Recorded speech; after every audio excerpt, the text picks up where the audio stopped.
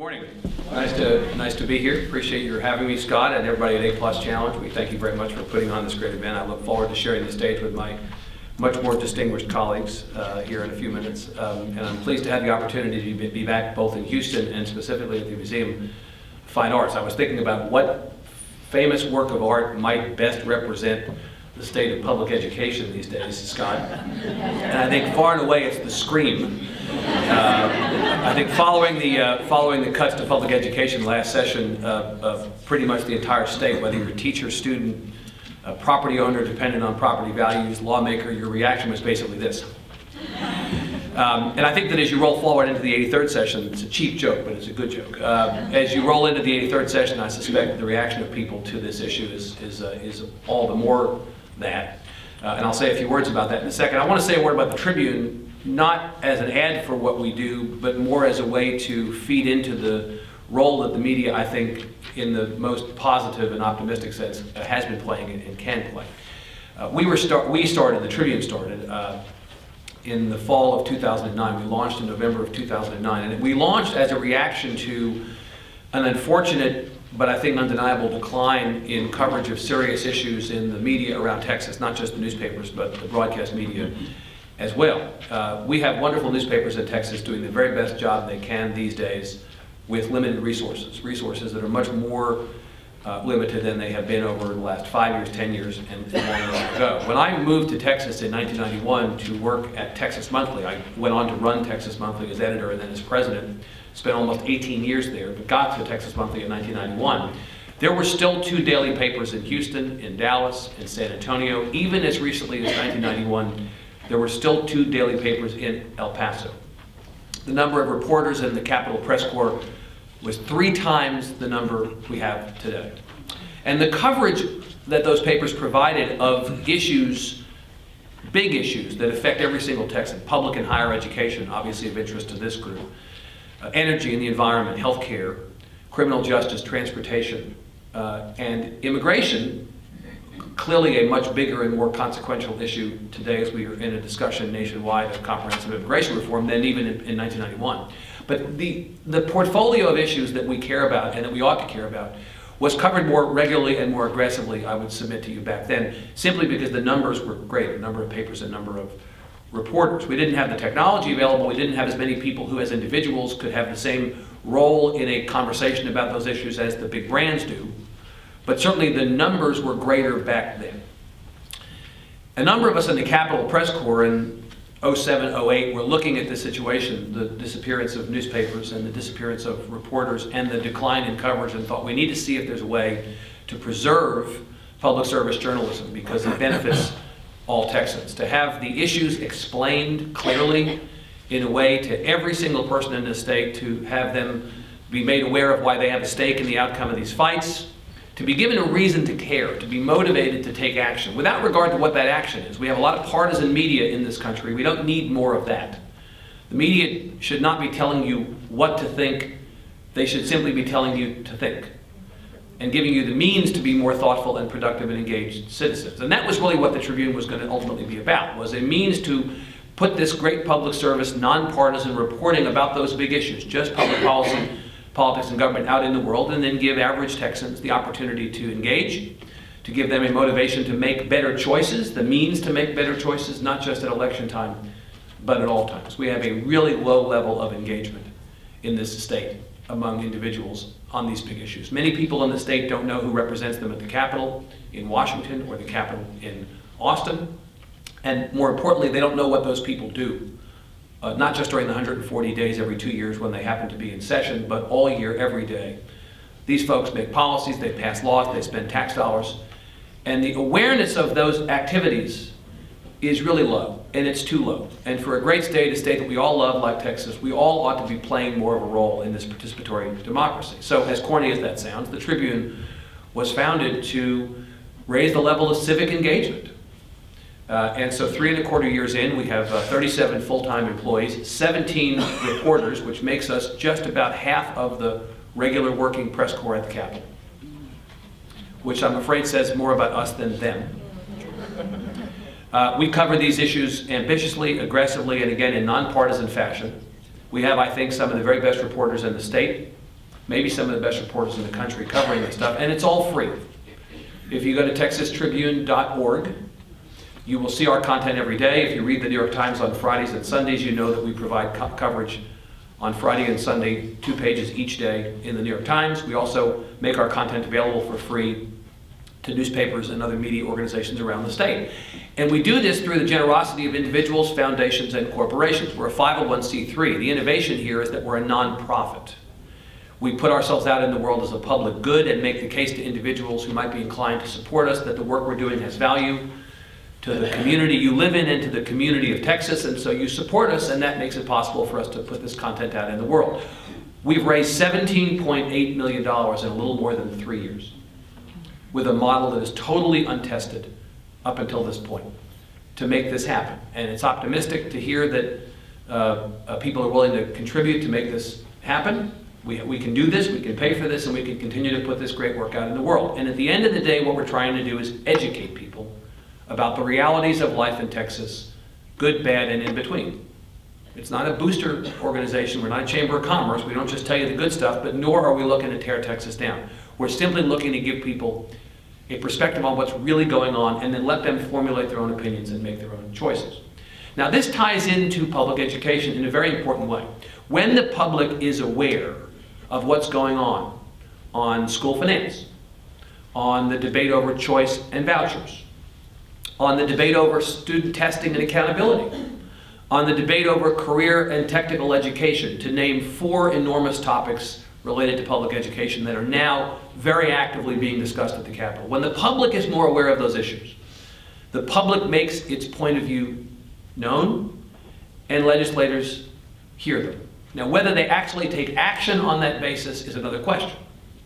But make no mistake that when people in the state of Texas, regular, individual, average, everyday folks, make their points of view known on public education funding, on whether or not we ought to give families whose kids are in low-performing schools the opportunity to change schools, on whether we think the STAR test or the TOX test before it is the right way to measure the performance of schools, and whether too much time is being devoted to preparing for those tests every year, and whether we're giving non-Anglo kids an adequate chance of graduation from high school and a future. Your voice matters, but you can only really have a voice if you're educated on those issues. And the importance of the media in educating you cannot be overstated, I think. For me, the biggest disappointment in watching the effects of the economy over these last 5 or 10 years on the media, the biggest disappointment has been that the media really do have a very important role to play in educating the public. What is the newspaper, after all, but first of all, one of the only shared experiences left in our communities? Think about the community you live in. We all walk around every day with headphones in our ears, or many of us do, and block out the noise from outside. We curate our own Twitter feeds to keep out people we disagree with. We pick our cable channels based on the point of view that we already have, so it's basically preaching to the choir. You can go through a day or a week or a month and never talk to anybody you disagree with. Isn't that awful? Isn't that awful? The hard work of democracy is done when people of unlike mind get in a room and figure out the things that they can and do agree on. That's where the work of our democracy is really, really done. That is a properly functioning society by my definition. And unfortunately, we're all cordoning ourselves off into these pods. And if you look at what's happening politically in the federal government, if you look at what's happening even in Austin, there are very few issues on which Democrats and Republicans can find common ground these days. I think the system is broken, and I think, frankly, one of the reasons it's broken is that the public is not demanding loudly enough or forcefully enough that it be fixed. And one of the reasons that they're not demanding it is because they're not fully appreciating the complexities of the problem, and they don't really have the information that they need to make that case. Politicians fear for their jobs, right? That's what they fear. I mean, there are politicians who will say to you, and I don't want to demean the ones who really believe this, I'm really here to represent my constituents, and I don't care whether I get reelected. I'm here to do the work of my constituents. And that may be the case in certain instances. But I'll tell you what, a whole lot of politicians are motivated by self-interest. When they're worried that you're going to take their job away from them, they tend to act so that you don't. And so having adequate information that gives you the means to go lobby, press your case, and essentially, whether implied or explicitly, threaten them that if you don't do what the community back home wants, we're going to make sure that somebody else gets in that job. That is a motivating factor for a lot of these guys.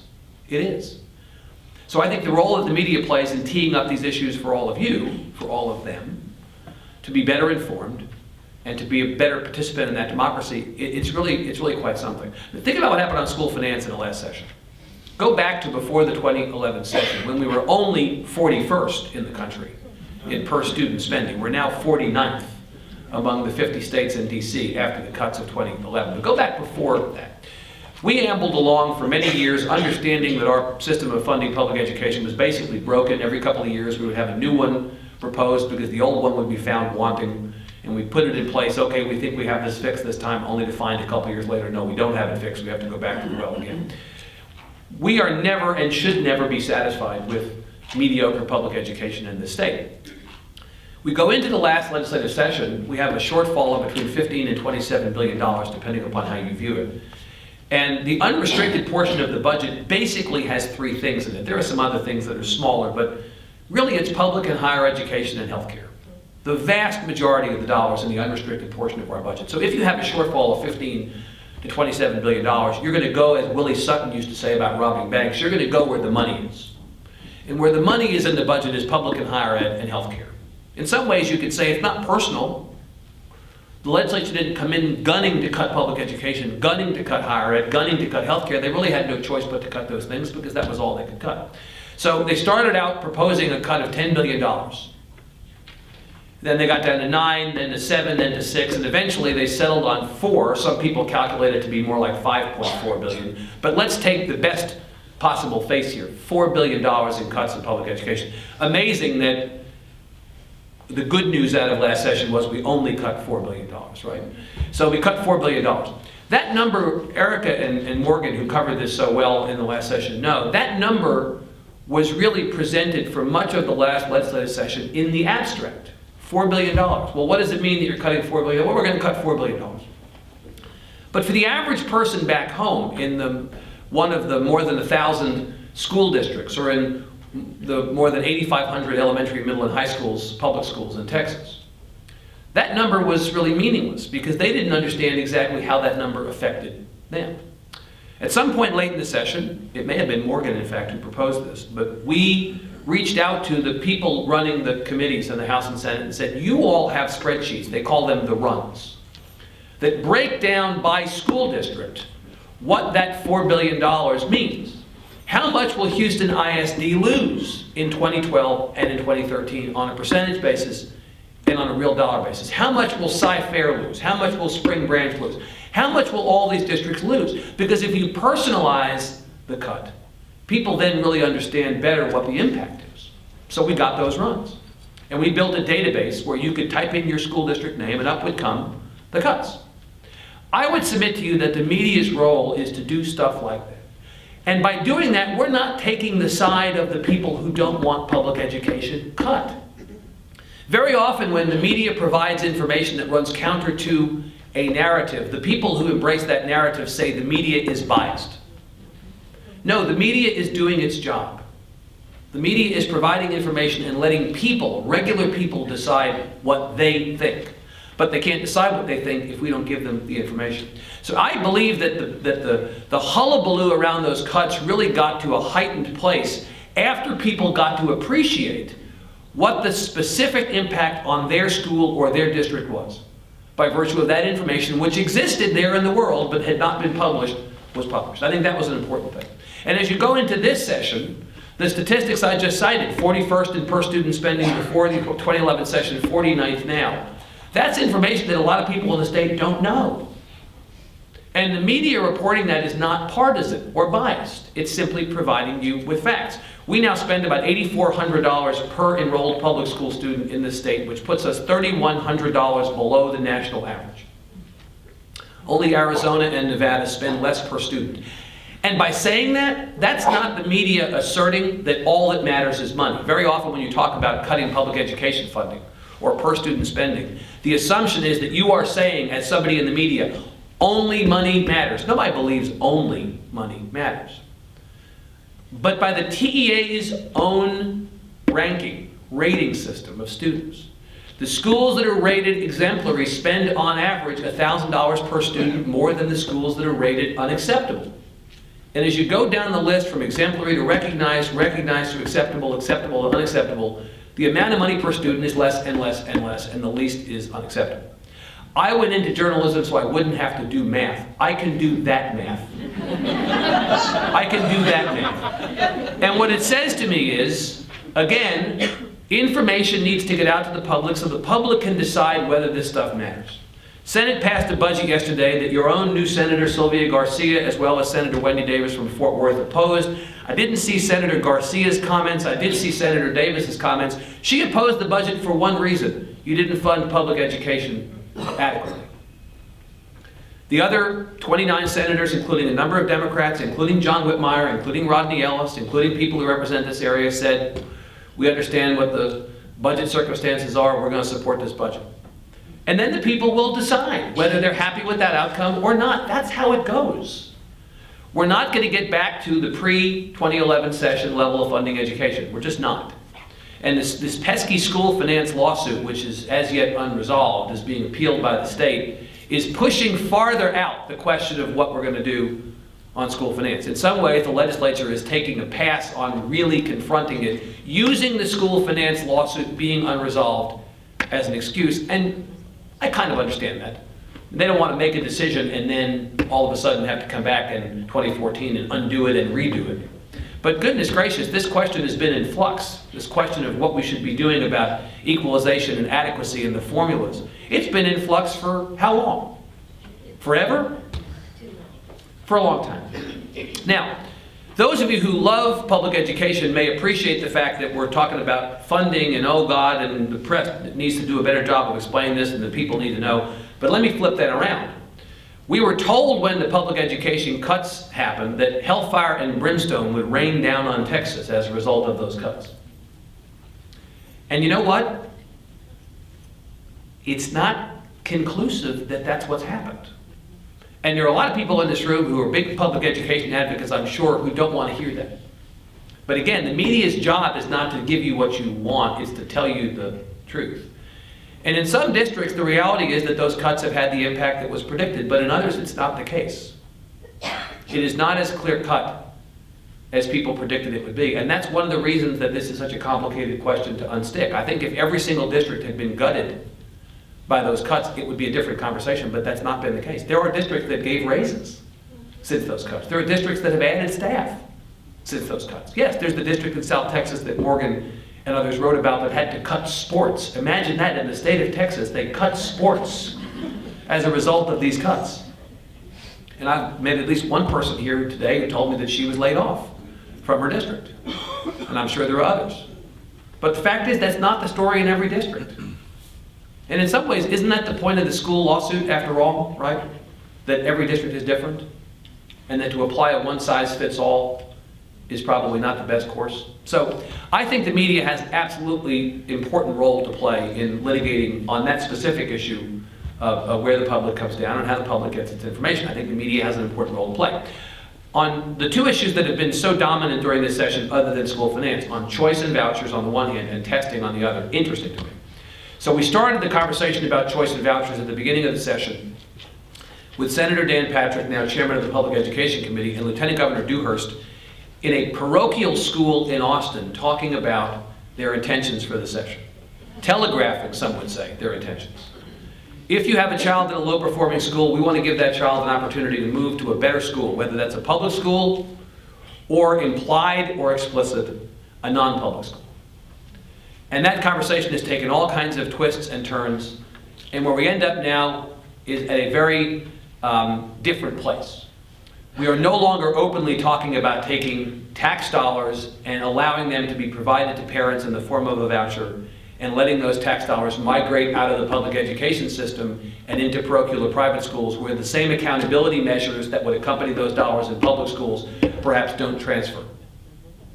And I think the press, Erica, Morgan, and their colleagues in covering public education had a role to play in letting the public know that one of the possibilities of legislation that had yet to be filed at that point was that public dollars might migrate out of the public system and out of view.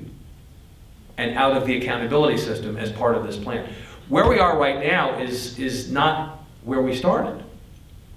We're going to have, we think, choice legislation. I'm going to say we think it's going to pass. I don't think we know. I think we'll know when we know. But choice legislation that will effectively be open enrollment within public school districts, that would allow a kid in a failing school within a public school district to go to another public school. We'll have some expanded charters, although even that, Morgan tells me this morning, and we'll talk about up on the panel, there's been a little bit of a change even in what's planned in terms of expanding the number of charters. And there's a plan to have businesses make contributions in exchange for a tax deduction that would fund scholarships for kids who wanted to leave the public school system and go into parochial or private schools. And that would be a tax credit for those businesses, but it wouldn't be like tax dollars that would be leaving the public. It's even hard to explain. It's complicated. It would be different than an individual's tax dollars being sent out of the system, but of course that's being criticized because if it's a tax deduction, isn't that effectively public money? So, I mean, you know, this issue is, again, very complicated, hard to explain, even if you spend time thinking about the stuff all day, as we do. The public needs more information. The public has to be given an opportunity to have a part of this conversation. Similarly on testing and accountability. This is, you know, I say there are no bipartisan issues in the Texas legislature. Oh, this is a bipartisan issue. 86% at last count, 86% of school boards representing 93% of enrolled Texas public school students, or 4.4 million students.